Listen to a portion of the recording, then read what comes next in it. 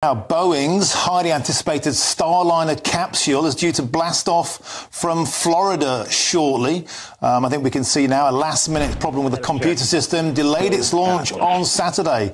It's now in the final minutes of countdown, that delay. Now, it's the company's first attempt to fly its spacecraft with astronauts on board the International Space Station.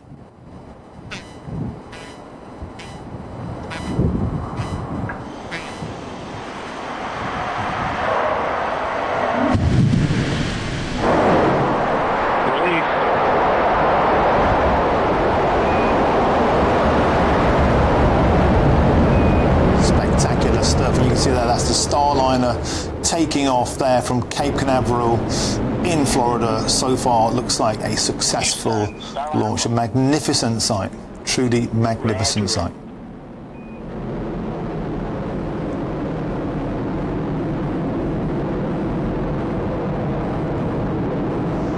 This was delayed on Saturday. Moments before its launch, a computer failure kept this craft grounded.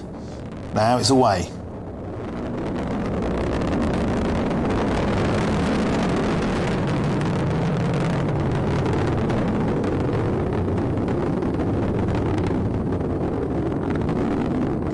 Amazing stuff. Now in a few moments' time, we'll bring you the Royal British Legion Service live from Normandy. I'm Martin Daubney on GB News, Britain's news channel.